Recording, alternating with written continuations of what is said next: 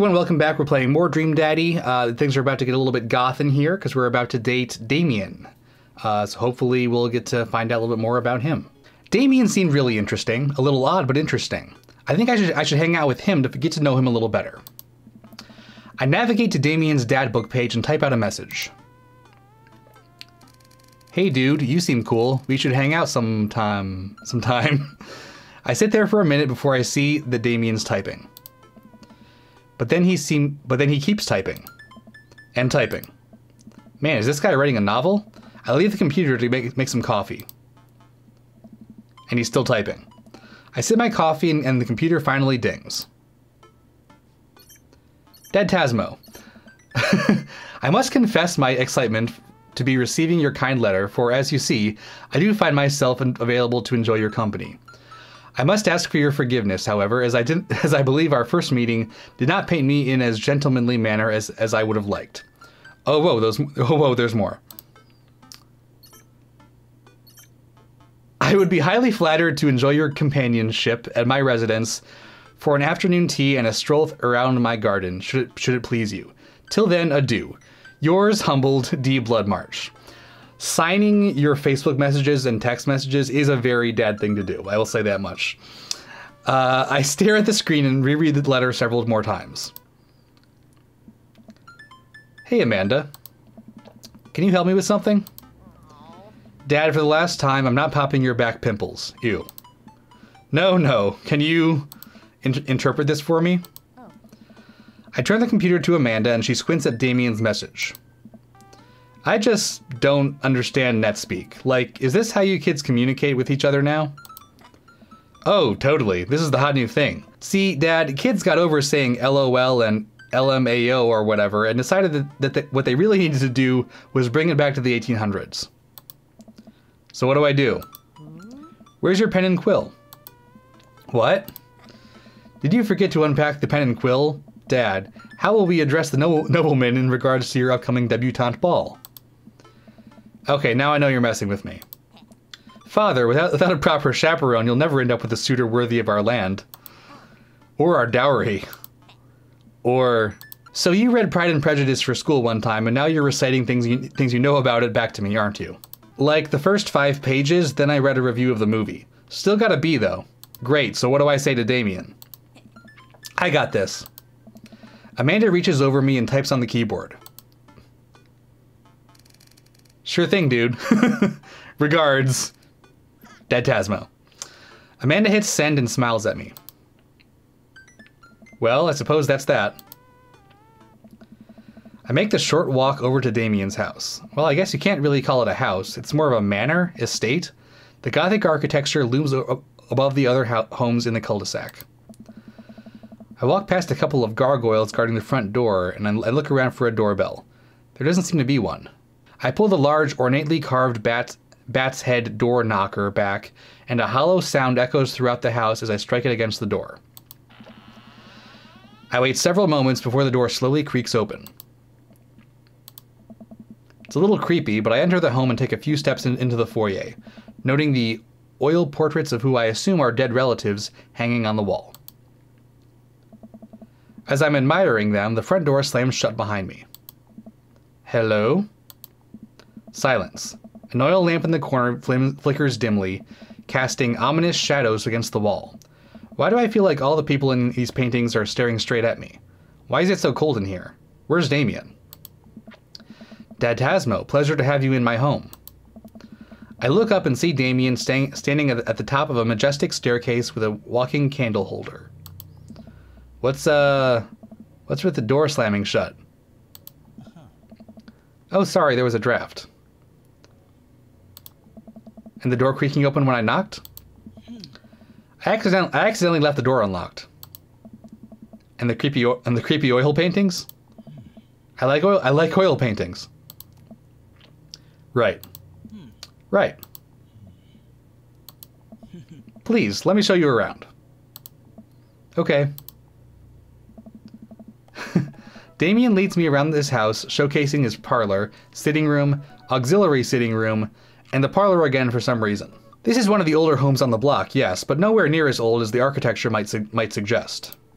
Through extensive renovations, I have been able to craft a residence that is both historically accurate to the Victorian period and equipped with the amenities of any modern dwelling.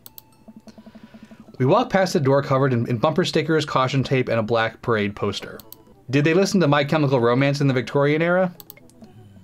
Do kids still listen to My Chemical Romance? That seems unlikely somehow.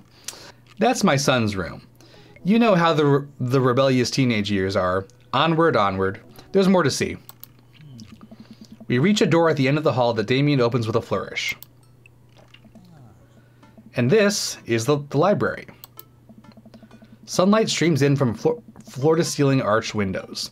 The walls are lined with packed bookshelves, and even more books are scattered over the period-appropriate furniture.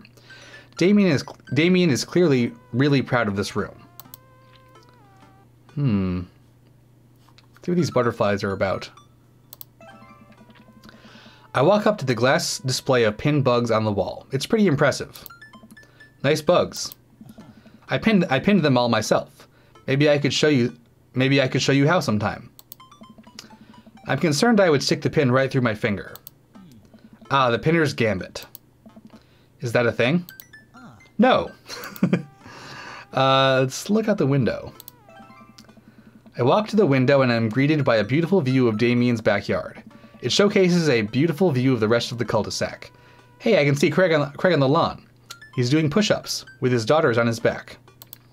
Damn. He sees me and waves happily, doing push-ups with one hand now. Damn. Did you know that Victorians spent at least 20 hours a week gazing longingly out of full-length windows? Wait, really? No, but Victorians did appreciate telling a good joke. Pick up a book. You know, Dadtasmo, in the Victorian era, there was some controversy surrounding reading. Many people thought the more tawdry novels would encourage youths into a life of crime and would cause too much of a distraction from work and school. I pull out a book at random and examine the worn cover. Opening it, I turn to a random page and read aloud. Naruto struggles against the chains that Sasuke had bound him with. Shirtless and out of breath, he looks up at Sasuke. Sasuke smirked, unbuttoning his ninja pants. What? Okay, I think that's enough. Bound fanfiction. That's very impressive. Damien snaps the book shut and puts it back onto the shelf. That's a rare book from my private collection. Please, will you join me for tea? I follow Damien to his sitting room, where finger foods have already been set out upon a beautiful tiered silver tray. I take a seat on one of the high-backed chairs as Damien pours and serves me some tea. I can't believe we're having a high tea. I never thought I'd get to do this. Damien smiles to himself. What? Oh. It's a common misconception that high tea refers to the wealth or class of the people enjoying it, when in fact the high refers to both the later time of day that the working class had to enjoy tea and the height of the tables on which they're served. Oh. My dear friend, we're currently enjoying afternoon tea. That's informative. Damien takes a seat next to me and serves me a tiny sandwich. Did I just get well-actualied goth style? Your home is really impressive, because it is. It is very impressive looking. It seems like you've really put a lot of work into this place. Thank you. No one's ever complimented my home before. Hell, I can barely get matching salt and pepper shakers in my place, and look at what you've done. I'm kind of jealous. That's very generous of you to say. What got you so interested in goth stuff? How delightful. Well, when I was a young boy, my father... Did he take you into the city? Sorry? Haha, did you guys see a marching band? I'm afraid I don't understand. You're serious? Of course. But it's, you know, the song. Amanda made me listen to it. Seriously? I actually don't know what he's referencing. I'd love to see a marching band. Nevertheless, I've always had a love for art, history, and fashion. What started off as a small hobby of collecting taxidermied animals grew into a sort of an obsession. It's a privilege to be able to appreciate the lives and culture of those who came before us, I think. Why not go all the way? I like not dying when I catch a cold. He takes a sip of tea. I can acknowledge that there were many very terrible things about the Victorian era, and to try to live a life that strictly aligns with those ideals would be admittedly horrid. But I think it takes a critical mind to truly appreciate something to the fullest, to be cognizant of its flaws and love it all the same. It's very smart.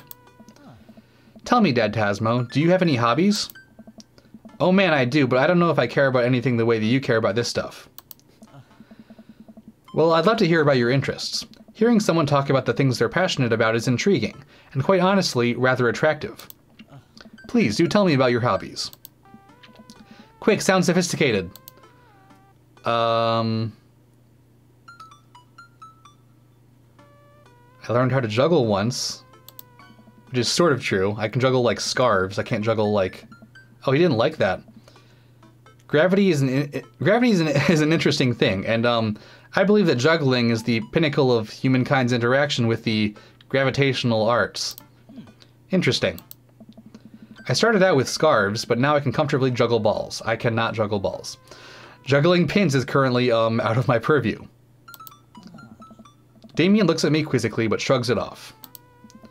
We finish our tea and finger sandwiches. Come, I have one more thing to show you. Damien takes me around the back of his home, where a variety of flowers flourish in beautifully landscaped rows. A small stone path weaves through it, and butterflies flit lazily through the air. My garden. It's beautiful. Thank you. Victorians took flowers and floral arrangements very seriously. You see, it was considered uncouth to discuss personal and romantic relationships in public, so lovers and friends alike would use bouquets to send secret messages to each other. Each flower and plant is symbolic of different feelings. Even more interesting is that one flower could mean different things depending on the other plants it was paired with. One had to be extremely careful, as even the style in which the ribbon was tied around the bouquet affected the message. Damien leans down and plucks a gorgeous bright orange flower off of a vine. Lilium bulbiferum. Lilium bulbiferum. The orange lily. What do you think this one means?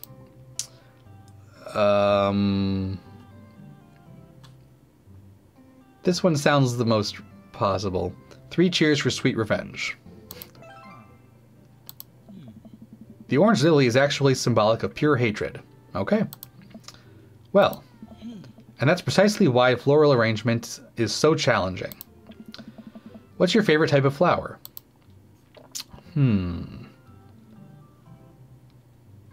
I forget what snapdragons and honeysuckle look like, but snapdragon has dragon in the name, so that's definitely pretty cool. Because they're cute, and you can do that thing where you squeeze them so it looks like they're talking. What a lovely choice. I'll have to remember that when I put together a bouquet for you. He would put together a bouquet for me? Nobody's ever given me a bouquet before. I follow Damien down the footpath and admire more of his beautiful flowers. Suddenly a phone rings. Oh, Dadtasmo, will you excuse me? I must take this. He pulls a cell phone out of his pocket. I'm a little surprised it's not a rotary phone. Go for it. Damien smiles and walks back to the house. I take a deep breath and enjoy the heavily perfumed air. What a lovely yard. This makes me wish I had put a little more effort into that garden Amanda and I tried to start one time. Our watermelons grew to the size of cherry tomatoes and then immediately died. Oh hey, a gargoyle. Oh no, I knocked over the gargoyle! Oh no. I gotta fix the gargoyle. Oh god, it's like a shrine of the silver monkey. Nope. Okay. Oh boy. No. No.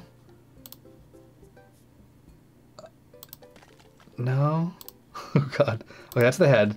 So I think this is the piece that goes here. Somehow. This looks like it... No? Like that, maybe? What about... Okay, maybe this is the piece that goes here. No? How do you fix this gargoyle? Oh no.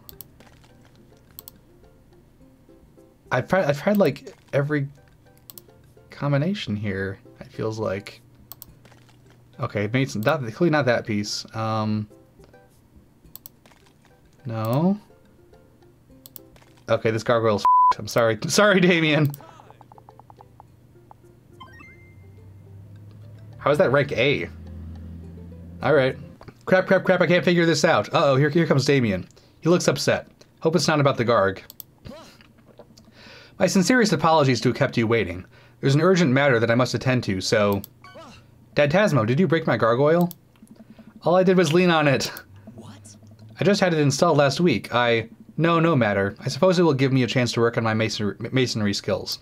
Now, if you'll excuse me, I'm afraid I must take my leave. That's no problem, dude. Everything all right? Damien worries the hem of his coat with his fingers and looks away. Everything is perfectly fine, but it's Lucien. What's wrong? He appears to have, well, his teacher needs me to come to the school, post-haste. Do you need help? Oh no, you don't have to. Let me come with you. Us dads gotta stick together. You're right. This is one of Lucien's more elaborate stunts. I would greatly treasure having another parent by my side. Let's go. I keep seeing, like, a character, like, just move off the screen just as it's loading. Damien and I walk into the school and are immediately greeted by an anxious-looking Hugo. Hey, Damien, you're here in record time. I wouldn't miss it for the world, dear friend. Wow, whatever it is, it doesn't seem like this is Hugo and Damien's first time to the My Kids Are in Trouble rodeo. What is it this time? This, Damien, you have to see to believe. Damien and I fall into step behind Hugo, who leads us through the busy corridors of the school. We pass by several classes in session, and I vaguely wonder if Amanda's around. Hugo eventually ushers us into a small boiler room with a flight of rickety stairs leading down into darkness. Watch your step. I can hear faint voices drifting up from the basement, and they don't sound happy. As I'm led into the depths of the school, I recall the antics I got into as an angsty middle schooler. At least I had enough sense to stay out of creepy basements. We find another teacher in a boiler room tucked away in the back of the basement. With him are Lucien and Ernest, Hugo's son. Lucien has a bloody nose. Thanks for coming. I can't make heads or tails of this. I look around at this scene of the crime and see a bunch of bricks and some masonry tools scattered around. What happened here? Ernest punched me. Lucien tried to kill me. What? The room falls silent. I was not trying to kill you, dumbass. I was just trying to build a brick wall around you and see what would happen. I have some bad news for you about what that does. You promised me there was wine down here. You tricked me. Whoa, wait a second. Lucien, did you try to cask of Amontillado Ernest? I'm neither confirming nor denying that. I turn to Damien and whisper to him. What's cask of Amontillado? It's a classic Edgar Allan Poe short story where a man gets his enemy drunk, lures him down to his cellar with the promise of wine of a fine vintage, and buries him alive behind a brick wall. It's a lovely story. So wait, Lucien, you tried to do that to him? I was curious to see how it would turn out. I wasn't actually going to leave him there. What was the thought process here? That Ernest was just going to sit still while you slowly built a tomb around him? Well, it worked for like 20 minutes because he's an idiot, but then he realized that I had lied about the wine. And you were cackling, and you were cackling maniacally. That sort of tipped me off. Ernest, 20 minutes? Dad, it took you 20 minutes? Son, we just did an entire 2-week unit on the cask of Amontillado, and it took you 20 minutes to realize Lucien was leading you into an elaborate ruse? Did you even read the story? I read the first 5 pages and then read a review of the movie. It's only 5 pages long and there is no movie. Haha, yeah, you're right. I paid Lucien to read it for me. Actually, he didn't even pay me, so when you think about it, this was me teaching him a lesson. Damien and Hugo both have their heads in their hands. You guys are always telling me to engage in the literature, and I did. I don't see a problem here. Alright, I'm filing this under what the hell. Don't do whatever that was again. You two are both suspended for a week. Ernest and Lucien high five. The teacher starts to stomp up the stairs. Hugo, I'll cover your class. Take your son home. Mr. Bloodmarch, you too. Thank you for your mediation. We all head up the stairs and out of the school in tense silence. Lucien has a much darker side than I expected. Lucien, Damien, and I all pile into my car and begin the drive home. Lucien immediately puts his hood up and stares out the window angrily. I'm not going to therapy again. I know, son, it's entirely up to you whether or not you want to go. But I care about you, and I can see that you're struggling. So if you do decide that you would like to speak to a professional about your feelings, we can do that too. Maybe you can spend this next week looking for a summer job, I know how much you want your own car. I can't believe Damien's keeping his cool. I'm impressed. Fine. Thanks for not freaking out too hard. I love you, son. Lucien continues staring out of the window. Love you too. We spend the rest of the drive in relative silence. The moment we pull into the driveway, Lucien hops out of the car, slams the door, and runs inside. I didn't expect to have that conversation in front of you. He and I have a lot we need to work out. It's all right, and all things considered, Lucien's bricklaying was pretty good. So there's your silver lining. Maybe he can fix the gargoyle that I f***ed up. There is that, yes.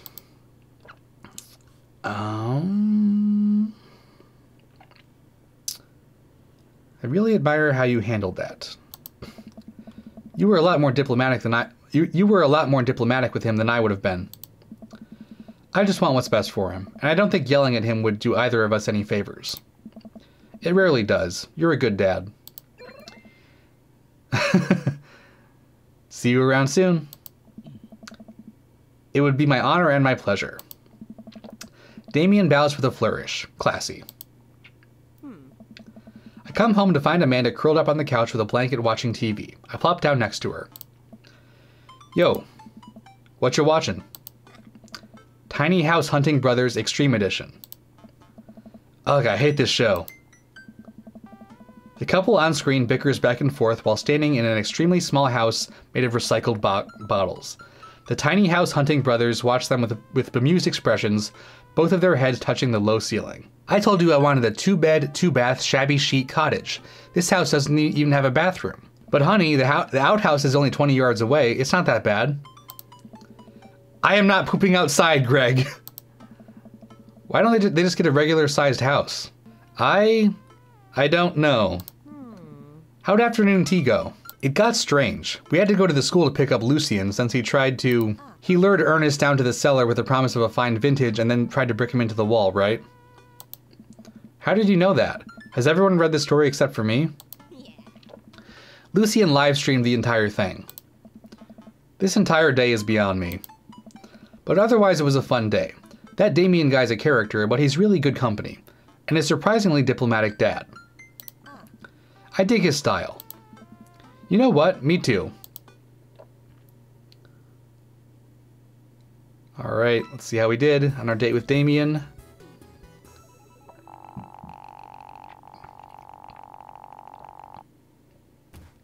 A. Alright, well, cool. Alright. So date with Damien went pretty good.